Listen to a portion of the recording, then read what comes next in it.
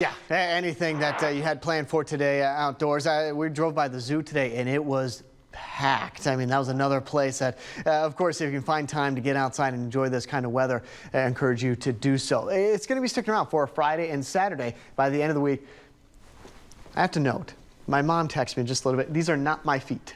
Okay? Just for the record. Are those your feet? Not my feet. I would like to do this, kayaking, but not my feet. Here you go, Mom. Temperatures in low humidity. I should say temperatures are going to stay cool with that low humidity next couple of days. The wildfire haze is going to stick around through tonight and Friday. I'm not expecting impacts to the air quality, but it is worth noting that you may see that sunrise, that sunset, or even the moon look a little bit different as we got another push, another wave of some wildfire smoke coming through.